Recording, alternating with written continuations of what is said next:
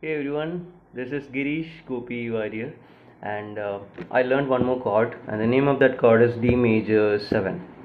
And let me show you how to play that. We are using only second fret here, and we have to cover the first string, second string, and the third string, E, B, G. Okay, so what we have to do is you have to cover it using your uh, index finger. Okay, and you have to play the fourth string also, but you should not be touching the last two strings.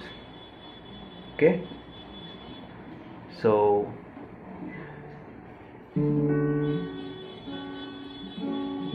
only the last four strings you have to play, and this is how it sounds.